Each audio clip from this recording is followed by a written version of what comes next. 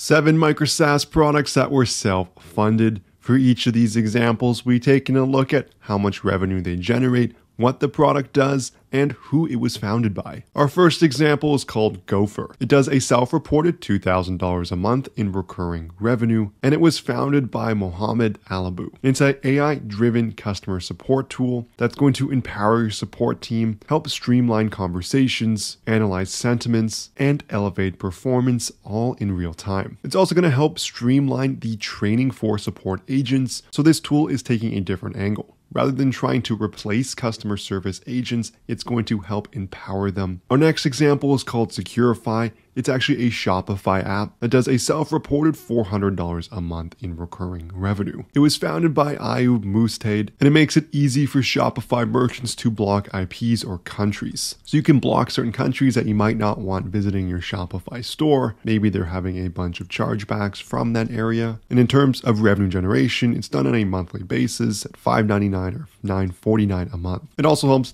protect Shopify stores by disabling right-click, text selection, and copying and cutting and pasting. This is relevant if you're a drop shipper as an example, as you don't want people copying your descriptions or elements you've created for those products. TipsMe does a self-reported $500 a month in recurring revenue. It was founded by Askar, and it makes it super easy to receive tips via QR code or NFC accessories. This product came from the founder's own experienced problem. They were getting their car washed and they realized they didn't have anything to tip them with. So they thought it would be a great idea to make this super simple for people to receive tips online. This was launched in early 2024 and it's built for freelancers, content creators, or service providers. If you've made it this far in the video, I'm sure you want to build your own micro SaaS product. And I have a complete step-by-step academy to show you how to build, scale, and profit from your very own micro SaaS product. Even if you don't have any product ideas, funding, or SaaS experience.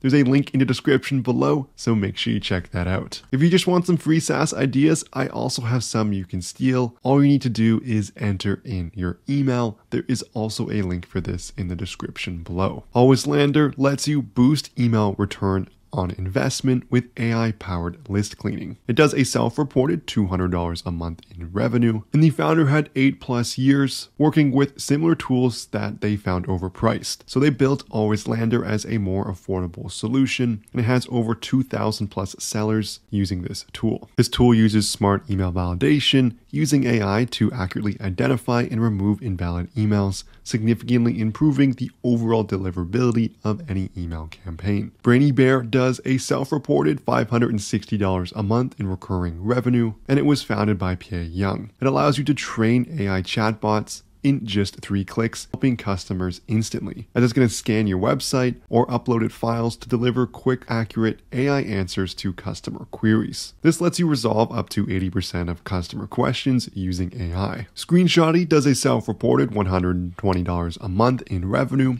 and it lets you turn your URLs into screenshots, and it's an affordable REST API that allows you to do so. It was founded by Nihei Takizawa, and this product was originally launched as an internal tool, but is now being sold and integrates with Rapid API. Lastly, we have AutoAE, which allows you to create viral hooks in seconds using AI, and it's the easiest way to make videos like top creators. It does a self-reported $250 a month in recurring revenue, and it was founded by Alex. Alex is a popular YouTuber and knows that a viral hook is 99% of what makes a video do well. If we take a look at some of the examples, it makes it super easy to generate these hooks into your videos, and something that would take a long time to do otherwise. This concludes the video here on 7 micro SaaS examples that were all self-funded. If you enjoyed this video and like this type of content, I would love it so much if you smash that like and subscribe button below. I also have tons of other videos on the channel just like this, so make sure you check them out. Thank you so much for watching, and I'll see you in the next one.